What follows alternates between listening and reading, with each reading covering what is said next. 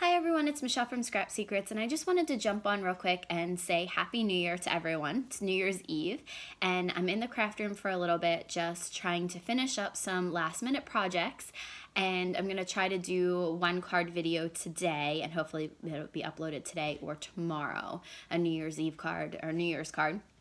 But I wanted to talk to you guys about my goals for 2020 because, number one, I think that if you write them down, you're more apt to achieve them. Number two, you guys can help keep me accountable. If you start to notice me slipping on any of these goals, you can feel free to reach out and say, where are these videos? Or you said you were going to do this. Where is it?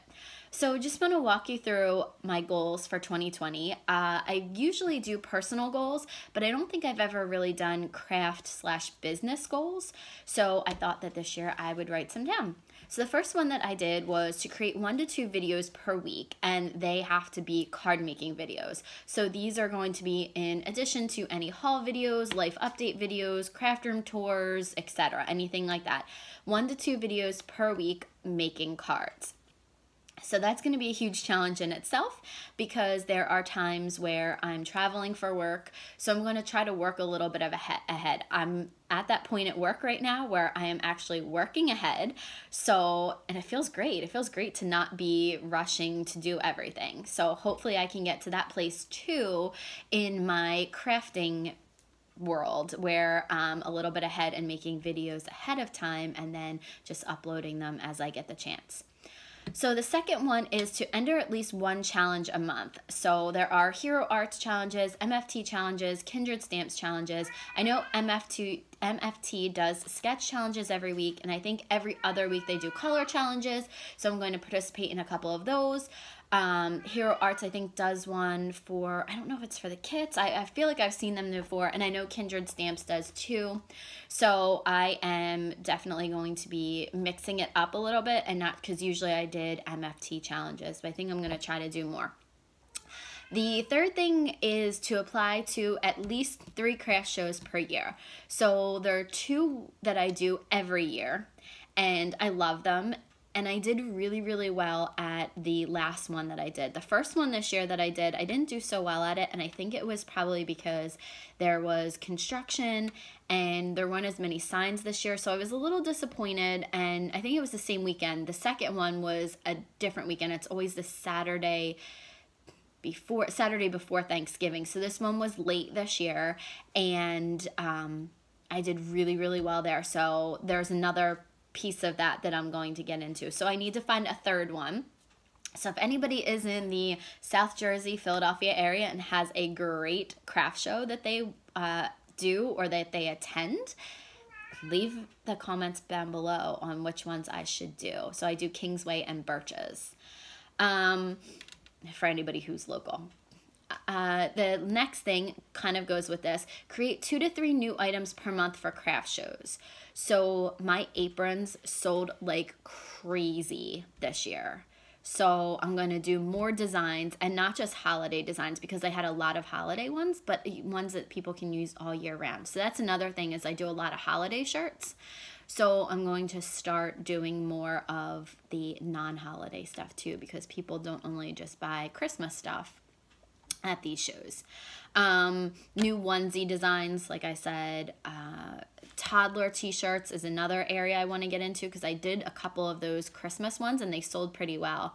And then there's a couple new ideas that I've picked up over the years, but just haven't had a chance to actually execute them. So I have a couple of those. So 2 to 3 new items per month, which that's just a single item. So if I do 3 aprons in a month, I'm good. The next one I'm thinking about doing, but it may not be on the platform that I've written down here, open my Etsy shop again. So if you guys don't know, I'll give you a little quick crash course on Etsy. Etsy decided to change its policy a couple of months ago. I think it was back in the summer. And it says if you don't, they strongly recommend that you offer free shipping, which sometimes is hard to do, because sometimes on things that are like $1, it costs just as much to ship it, if not more. So you're eating all of your profit on this free shipping thing. So they strongly, that's Lucy, they strongly suggest it. And what they've started to do is that if you don't offer free shipping on everything in your shop, you don't come up in the first couple pages of the results. So basically they're bullying you. Don't like that. So I'm looking for another platform. I've checked into a couple things. So we're going to see. Maybe I'll do my own website. I don't know. So just looking, maybe selling on Facebook, maybe doing some other things. So I'm just hoping to open up an online platform again. Create one video per month in a series. So while I was doing these goals, I actually started to do a top 10 list. So top 10 ways to use supplies, top 10, what are some of the other things? Reasons to do something, reasons to purchase things, ways to use, I said ways to use things, but kind of just sneak peek of some of the things that I did. So I have right now 9 videos.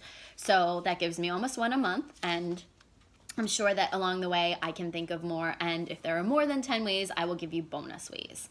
So that's one video series, and maybe I'll do more than one a month, and then I'll start a different video series, but I'm going to try to get back into that. The Sketch Sundays were really fun.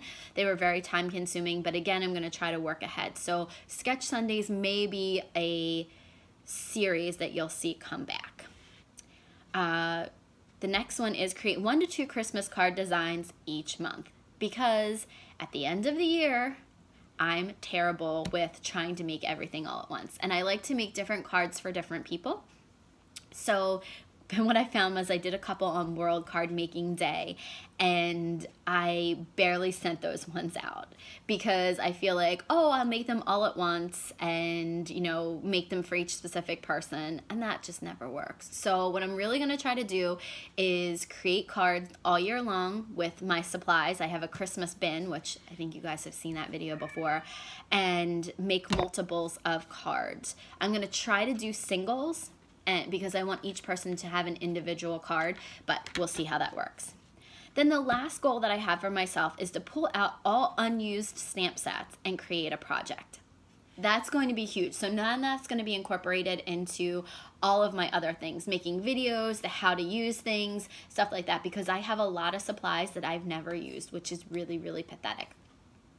So I'm going to try to cut down on my spending because I'm buying all of these new products and then not using them. And then what I'm finding out is that I don't buy things, and then like right now Honeybee Stamps has a 35% off sale, and I spent full price on all of this stuff like 2 months ago, and I still haven't used it with the exception of the Christmas stuff and the house builder add-ons. Those were awesome, and yes, I did pay full price for those. But I mean, if there's a stamp set that I haven't used and like it's just sitting here, like Concord and Ninth, I have so much stuff that I have never used because I've pretty much bought their whole releases every time. So it's a way for me to save money, use all my supplies, and I know I've talked about doing that before.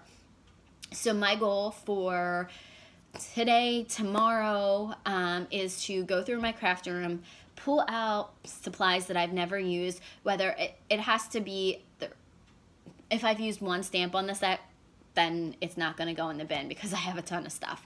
But if I've never ever used it, never even opened it, then those are the ones that I'm going to put into a bin, and maybe we'll just do some of those projects like Simon Hurley does, where he puts things in a box and he chooses like 1 or 2 stamp sets, a stencil, ink pads, and things like that from a box, and we can do a challenge like that. So we'll see, and maybe that can be one of my challenges for the month. So we will see. Those are my goals for 2020. I hope that you guys have given yourself goals too, and whether you've written them down or not, you know, the new year is a great time to reevaluate things and see if things need to be changed in your life. And I think that for me, a lot of things need to change, and this is just one small start to the change. So that's everything that I have for 2020. Oh, I wanted to show you guys real quick. I made this for my niece. My niece is obsessed with Blue's Clues, and she took this notebook around and was writing it down. So my sister-in-law was asking me if I found any notebook. Like, I found a notebook at Target, and I'll show you. I did the Blue's Clues notebook.